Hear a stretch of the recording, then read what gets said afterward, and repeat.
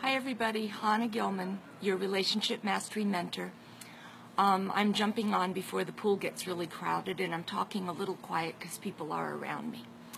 So I was listening to something this morning, and I want to share a little bit with you. It brought up stuff for me. Are you really who you are because it's your authentic you? Or are you who you are because it was what was imposed upon you as a child? Somebody's here. Hi. Diane. Hi. So here's the deal. When you were a child, were you told, why am I realizing this? I walked through the park last night, and it was a young kid with two sisters. He must have been 7 or 8, and the mother, and he was on a scooter, and they were having so much fun, and he was in his joy and excitement, so happy and yelling, and the mother saying, lower your voice, be quiet, don't be so loud. And I thought, wow, if I could do it over again with my kids, I absolutely would not be a mother saying that. Why not? Why does he have to be quiet? He's in the park, he's having fun, let him express the joy. So it got me thinking, when you were little, were you a little girl that just was playful and your own exuberance, and everyone said to you, be quiet, shh, not so loud? Or were you a little girl that liked to be quiet, and your mother and father would say, go outside, be with your friends? Were you someone whose mother said, oh, you're just like your father, and so you went into business? Or you're just like your mother, you never speak your mind? So, I mean, really, people? So who are you today? Are you you? Or is this the layered on, suck the life force out of us stuff I've been talking about? You know, so often I felt like a bull in a china closet. I ran Anne Klein to an $80 million business. Donna Karen was the designer. We worked side by side for 8 years. She made it, I sold it.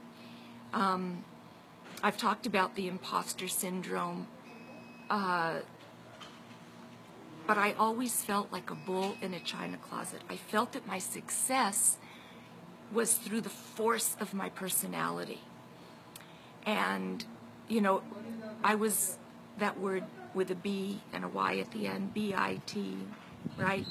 Very much so. Threw my weight around. My ego was filled. And over the years that I've been doing this work, I am so much more me. Do I have those moments? Of course I do. Do I like them today? Yeah, I do. Because nobody's telling me you're I felt like everyone would have the goods on me if they found out who I really was. And today, because I am who I really am, with all those flawed bits and pieces, it doesn't matter what anyone finds out, right? Especially when you date a guy or you get married. What if he really finds out who I am? What if he'll leave? You know, the number one fear of all women is that he will leave. Okay.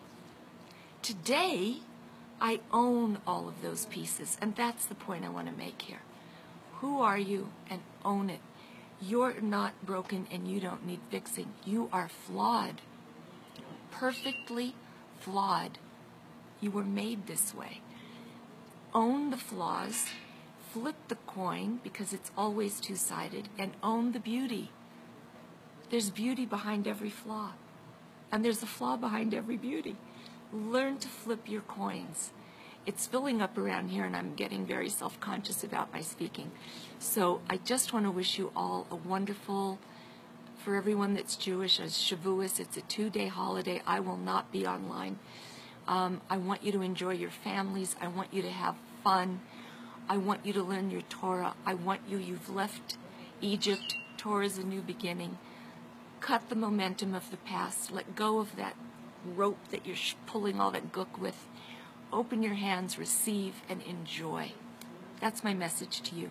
You are beautiful women. I love you, and I will see you next week. Hag Sameach, everybody. Bye-bye.